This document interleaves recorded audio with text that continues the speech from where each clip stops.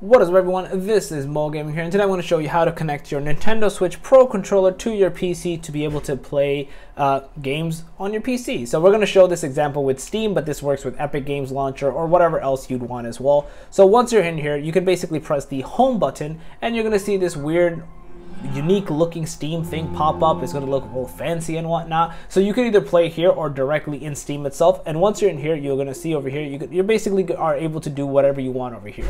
Let's say you want to play Counter-Strike, you go into it. It's going to look very similar to Steam Deck. You go to settings, you can play around with, oh yeah, it's X, I guess, because it's because it's a Switch controller. You can go over here, you can change the controller layout. It looks very, very similar to how the Steam Deck looks like if you have one, the settings of how this looks like now. But like I said, you can just go in, play the games, change the design if you want to, and that's basically, again, this is just for Steam, for example. Epic Games Launcher, same thing. You plug in a USB-C cable into your controller, you press the home button, and voila, you're inside, you're able to play, and you can do all that other good stuff with it now. So yeah, that's basically it.